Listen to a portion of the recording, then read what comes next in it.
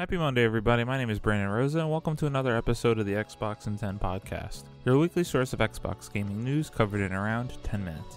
Every Monday, this podcast covers new game releases, the previous week's gaming news, and we all learn an Xbox-related fun fact together. This show is on podcast services around the world, so please subscribe on your favorite and leave a review. Xboxin10.com, no numbers, is your quick source for links to all of our podcast destinations and social media profiles, which you can follow at Xboxin10. To start, let's talk game releases. The games coming out this week include Huntdown, Deep Rock Galactic, Super Mega Baseball 3, Patata Fairy Flower, Samurai Showdown DLC character Iroha, and Ion Fury. Games coming soon to Xbox Game Pass for console include DayZ on May 7th, Red Dead Redemption 2 on May 7th, Final Fantasy IX on May 14th, and Fractured Minds on May 19th. Now onto last week's biggest news stories, and we have 9 to cover this week. Number 1, Inside Xbox May 2020 episode recap by Will Tuttle on Xbox Wire. Everyone here at Xbox is excited to share more about the games and experiences coming in the next generation. Earlier this week, we shared our plans for Xbox 2020, our new reoccurring series that will be rolling out over the course of the year. We kicked it off today with an episode of Inside Xbox that included a very special first look at Xbox Series X gameplay event, which highlighted 13 new titles coming to Xbox Series X in the launch window from a variety of our development partners from across the globe. Many of these titles are brand new properties that are being shown for the very first time, kicking off the new generation in a very exciting way. We've always made a point to showcase great work from developers large and small from around the world, and this is just the beginning. Hundreds of titles are already in development for Xbox Series X thanks to our amazing partner community. We'll be sharing a lot more in the coming months in our Xbox 2020 series, not only from those partners, but from Xbox Game Studios as well. We're also happy to share that all the games included in today's show will be Xbox Series X optimized, meaning they are built to take advantage of the powerful Xbox Series X features that make games look and feel incredible, including 4K resolution at up to 120 frames per second, direct storage, hardware-accelerated DirectX ray tracing, super fast load times, and much more. Putting the power of the console in the hands of the developers to decide what's best for their games is one of our core beliefs, and we are excited for the first look at how they are choosing to leverage the Xbox Series X. You'll also probably note that some of the titles below have asterisks next to their names. This means that these games are confirmed to take advantage of smart delivery, ensuring you only have to buy the game once, knowing you'll get the best version of that game for whichever Xbox console you're playing on. Today we confirm 9 more titles leveraging this tech for a great customer experience, adding to the likes of Cyberpunk 2077 and all Xbox Game Studios titles. So I do recommend that everyone go read the full article on Xbox Wire or watch the VOD on demand. Now I was a bit disappointed in this showing, and only for the fact that they drove home gameplay so hard. There really wasn't gameplay in any of these trailers. There was a few seconds here and there, but largely they were in-game, in-engine cutscenes. So it seemed a little disingenuous from how they were promoting it, but it was good to see that Aaron Greenberg on Twitter commented back to a fan that they understand the feedback that everyone was giving them and they'll learn from it in the future. Good on Xbox, self-reflection is great, and here's to more Xbox Series X games to show in the future. Number 2, Xbox 2020 announced monthly updates on Series X, new games, and more. Joe Screbbles at IGN writes, Xbox has announced Xbox 2020, a program of monthly updates on the future of Xbox, beginning with this week's Inside Xbox broadcast. The July episode will focus on looking at first-party Xbox Series X games from Xbox Game Studios. Xbox will also be joining IGN's Summer of Gaming Showcase in June. Jarrett West, CVP of Gaming Marketing at Xbox, explained the format. Quote, starting with the May 7th episode of Inside Xbox, we'll be showcasing what happens next in the world of Xbox every month, which is why we're calling it Xbox 2020. These monthly moments will take place throughout the rest of the year, and will be a way for us to engage, connect, and celebrate with you about what's in store for the next generation of gaming, including what's next for Xbox Series X, Xbox Game Studios, Xbox Game Pass, and Project xCloud. Every month will bring something different. Stay tuned to Xbox Wire for more details. Really exciting to see that every month we have something to look forward to leading up to launch. I hope they stick the landing. We find out more about the console in June, where their E3 event would have been, and we get to see all the first-party games in action in July. Cannot wait. Number 3, Xbox Series X optimized games promise 4K up to 120 frames per second, ray tracing, and fast load times. Tom Warren at The Verge writes, Microsoft is revealing a new optimized for Xbox Series X badge today. Designed to show which games will run best on the next-gen console. Optimized games will take advantage of Xbox Series X features like 4K resolution at up to 120 frames per second, direct storage, hardware-accelerated ray tracing, and faster load times. The optimized badge means titles will have been tweaked in some way by developers for the new console. Developers are using the power of the Xbox Series X to optimize their games the way they want, explains Damon Baker, head of global portfolio at Xbox. Higher resolutions, crazy frame rates, ray tracing, and yes, faster in-game load times.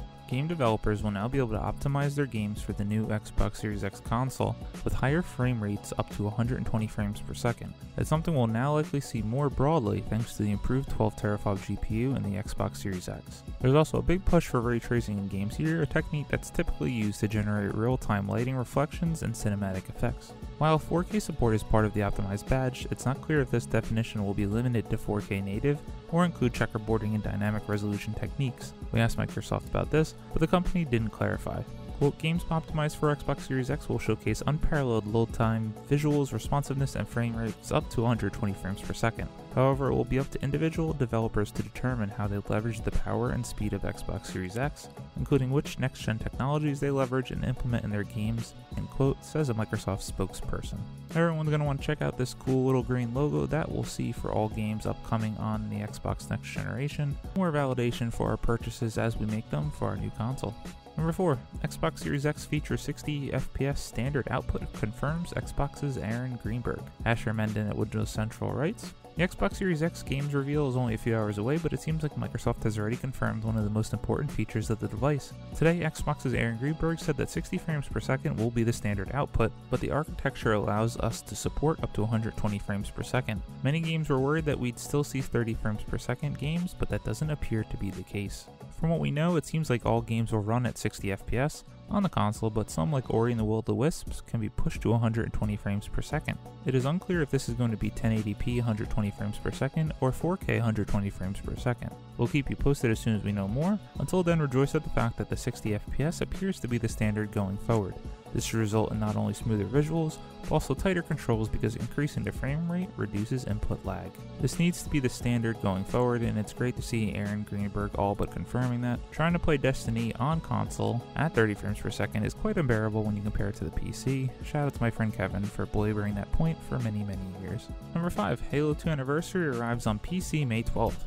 Taylor Lyles at The Verge writes, Microsoft is bringing Halo 2 Anniversary to Windows 10 PCs on May 12th as part of the Halo the Master Chief Collection the company announced today. Halo 2 Anniversary is an HD remastered version of Halo 2, which came out on the original Xbox in 2004. It includes a major overhaul to the game's visuals in addition to the soundtrack and sound effects. Halo 2 Anniversary also allows users to switch back and forth from the original graphics to the updated visuals and the campaign mode.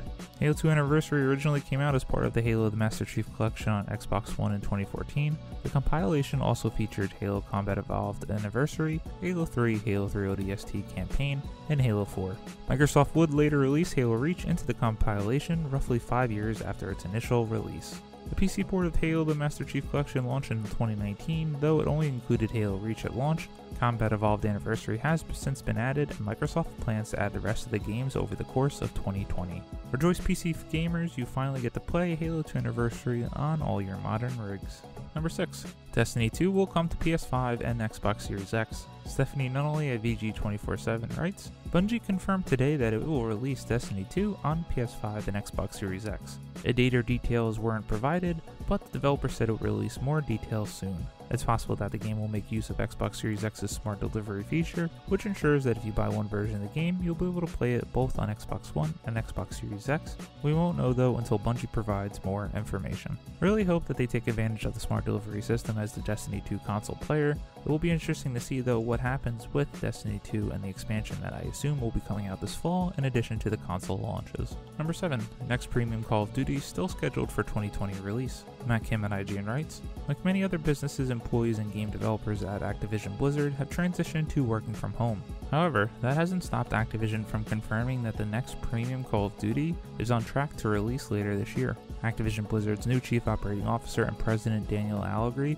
spoke with investors today at Share Activision's Q1 2020 results. Despite the changes to the workplace caused by the COVID-19 pandemic, Allegri confirmed that the next mainline Call of Duty game is on track for later this year. Allegri said 2 titles based on library IP from Activision are in development.